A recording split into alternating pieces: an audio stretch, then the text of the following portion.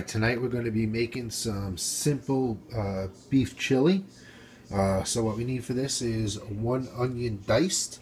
In the pan here, I got heating up a couple of tablespoons of olive oil. We need a pound of ground beef, a jar of spaghetti sauce. I have some black beans, some red beans, tomato paste, and chili seasoning. We're going to get these onions sauteed and ground the beef, and as soon as that's done, we'll be back.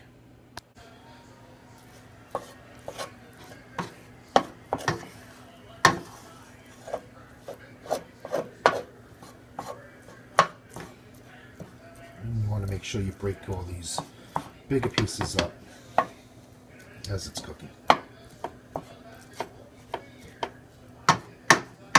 Alright, next thing we want to do is run it under warm water and get all of that fat out. Now this is 80% lean ground beef, so there really shouldn't be too much oil in there, or too much fat in there, but you want to rinse it off under warm water.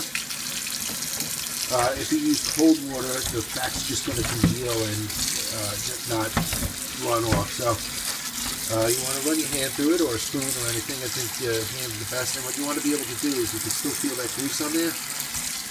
You want to keep rinsing it off until you can snap your fingers. Once you can snap your fingers, that means that the fat is all rinsed off and you're good to go.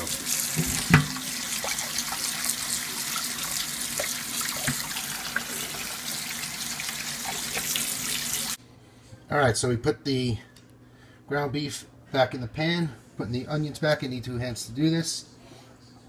And then we're going to add the tomato. Right, so we got all the onions in there, we got the tomato paste. I got it on medium-high heat. And we're just going to kind of cook that paste out a little bit.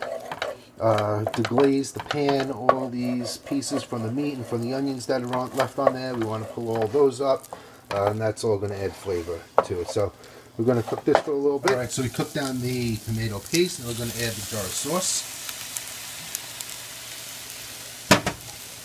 And what I do is I have a little bit of water here.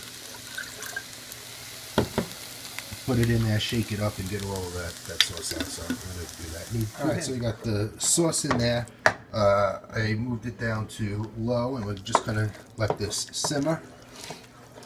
And at this point, I'm going to add about a cup of water, and you can use beef broth or chicken broth if you want, but I don't have any of that, so I'm just going to use some water with the seasoning. I ended up using about a cup and a half of water, and just going to let this simmer now. Let it simmer for a little while, let all those flavors come together, and then when we come back, we'll add those beans, and then that'll be it. Add those beans, let it cook. I'll give it a little taste test, and if everything's good, we'll go ahead and dehydrate it.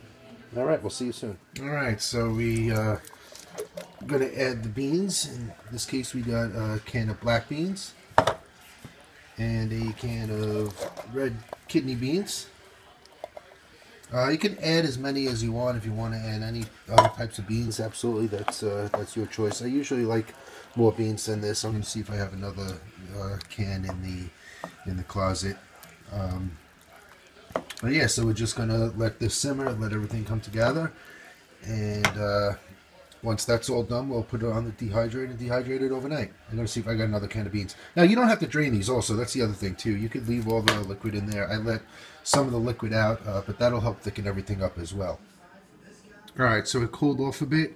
I put it in the dehydrator on the fruit roll-up trays. I got 2 full trays here. I leave 1 empty on the bottom, and then I have this one filled up, this one filled up. I'm going to put another tray on top, and then we'll plug it in. Actually, before I go to bed, I'm just going to plug it in, let it go overnight into the morning, and then that should be it. We'll take a look in the morning. All right, so this has been drying for well over 12 hours. You can see it's nice and dehydrated. What we're going to do at this point is let it cool off, and then we'll get it all packaged up. Alright, so we got everything out of the dehydrator, and we were able to fill up about one, and if this was all mushed up, about 1 1/4 mason jars. I'm just going to use the food saver on this, suck all the air out, and then we'll be able to store it.